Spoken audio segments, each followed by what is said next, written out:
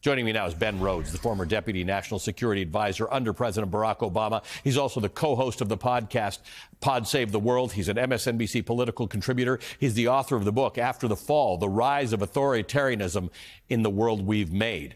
Ben, thank you for being here. You're an important person to talk to because of your government experience, because you've studied this and you've written a book about it. So I wanted to sort of bring you in to talk to my viewers about looking at this list of potential appointees, the list of people Trump has chosen to join his administration with questionable backgrounds like Matt Gaetz and Tulsi Gabbard and RFK Jr. Now he's asking the Senate to give up advice and consent. What's your take on how this is unfolding? Well, Ali, I think one of the useful things to do in this context is to almost think about the United States as if you were looking at it from the outside in. You know, like we're so accustomed to certain norms in this country that we are losing sight of the fact that what is happening here is the kind of state capture that has happened in other democracies around the world, where we've seen right-wing nationalist, populist autocrats take power and kind of methodically remake the government in their own image. And that's what's happening here. Trump learned from his first term in office. If you compare the appointments, in his first term, he didn't really know almost all of the people. He pointed to some of the key positions that you're pointing to. Jim Mattis, the Secretary of Defense, conventional views as a longtime general. Rex Tillerson, a businessman, tapped to be Secretary of State. The National Security Advisor became H.R. McMaster in 2017, another general he didn't know particularly well. John Kelly, who was his Secretary of Homeland Security. Those people aren't here this time. None of those people are here this time, because those are not people that would do whatever he wanted. And so what you have here is a mix of people, some of whom with more conventional resumes, like Marco Rubio, but even a Rubio is someone who's completely remade himself into a MAGA devotee. He's communicated in his public actions and his private, I'm sure, communications with Trump, that he'll carry out whatever order is given. And then you have people like a Matt Gaetz or a Tulsi Gabbard or a Hegseth at DOD who are there to wreck those agencies. They want there to be a mass exodus of civil servants. They want there to be kind of chaos. They actually probably want there to be a big fight over whether these people are appropriate, because they're going to go after the quote unquote deep state. This is what he wants. He wants to remake the government in the image of MAGA. He wants to empty out the civil service and agencies he doesn't like the Department of Justice, that he has a vendetta against. And, you know, he wants to have free reign to do whatever he wants as president of the United States. And frankly, there's not a lot of guardrails to prevent him from doing that. Right. In the first term, we used to talk to some people about why they were doing it on or off the record. And they'd say, well, my country needs me. Or, you know, these are people who will be guardrails around Trump. They'll keep him from his worst impulses. Now that that's gone, that doesn't lessen the responsibility for the rest of us who are not in government, but it can be unmotivating. So what do you say to people who are feeling like, I don't have this fight in me? I don't want to keep going. I don't even know what keeping going looks like in this environment. You know, you said look at from the outside in. I talked to Maria Ressa in the last hour, and it was pretty encouraging because she talks about it from, you know, the Philippines and their perspective. What do you say to people right now? Because I'm sure people are asking you this. Yeah, people are. And first of all, just to put a point on it, you know, the Supreme Court is different than it was 8 years ago. The Republicans in Congress are different. He's remade those institutions in his own image, too. So there's this lack of guardrails, right, that can be very demoralizing to people.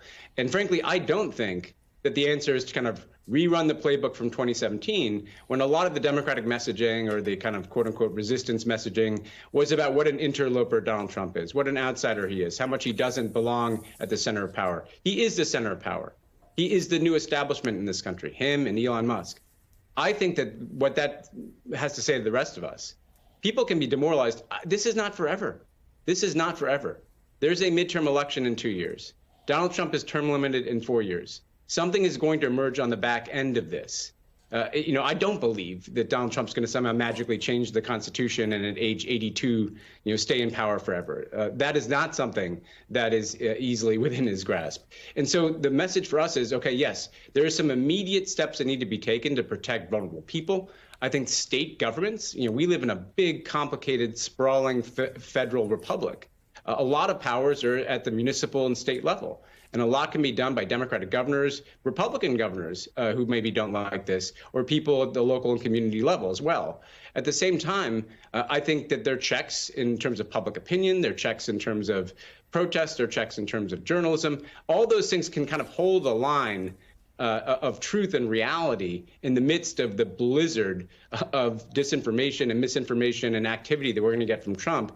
But at the same time, I think we have to be building back a different alternative that the Democrats have not done in the last 8 years about what is a different form of populism. What is a different criticism of the manipulation and corruption of power? Because we're going to see plenty of it over the next few years here, so that we're prepared to seize that opportunity when there are elections again in 1 year and 2 years and 4 years. You are a government official. You were a senior advisor.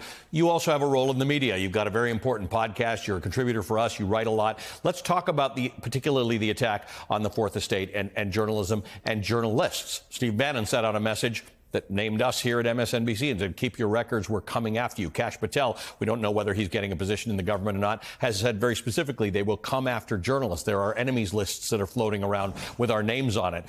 What do you say specifically about the role that journalism has in preserving democracy and being speaking truth to power in this moment? Well, this speaks to your last segment, which I thought was excellent, because the reality is they want to create new information ecosystems that Americans live within. You know, they want platforms like X to be these kind of turbocharged vehicles for conspiracy theory, for their version of reality. And then they want to try to silence people, investigative journalists, people that are doing the kind of work to expose corruption. They want to either discredit those people, intimidate those people, harass those people. If you look at what's happened again in other countries, which can be useful because I'm sure that the Trump people have studied these types of tactics. You know, their investigations into people, their tax investigations, there's audits, there's just kind of pure harassment to make life more difficult. I think what has to happen is there has to be a kind of collective will among that Fourth Estate to report on the truth, to not be intimidated. There's going to have to probably be support for certain people that may be wrongfully accused of things. But the reality is, I also find everywhere I go, people want to understand what is happening. I think we have to not follow Trump. You know, everything he says, everything he truths or tweets, he wants us to be talking about that kind of thing, the outrage of the day. We should not be talking about, this time around, Ali, if he draws with a Sharpie on a picture of a hurricane, that's not the main story. The main story is the fundamental corruption of our federal government for the interest of one person. And I think telling people the truth about what is happening, connecting dots for people, being very clear about what the stakes are, this is the kind of reporting and the kind of messaging that I think Americans are looking for right now to understand what is happening.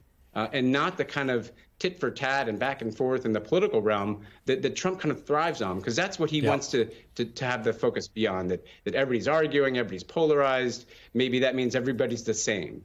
Everybody's not the same here. Something very unusual in American history is happening, and people need to shine a light on it. On November 8th, 3 days after the election, you wrote in an article that was titled, "I study guys like Trump. There's a reason they keep winning."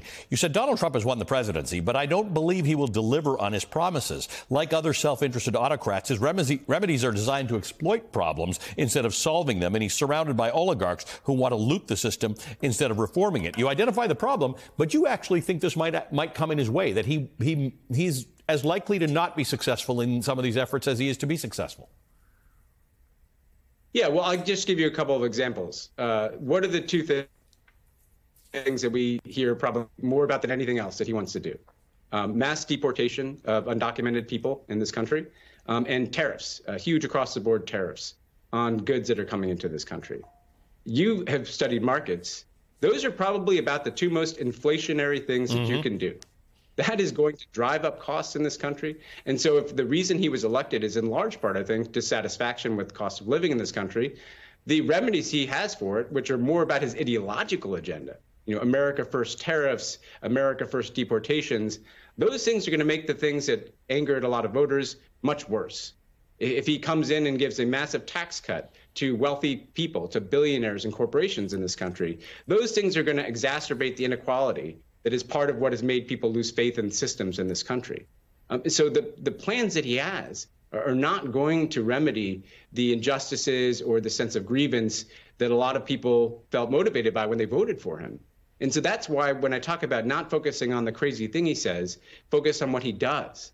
That's what we have to do this time around, because the things that he's going to be doing are going to be making the distrust in institutions and the sense of the future not being as hopeful as the past. He's going to make those dynamics worse.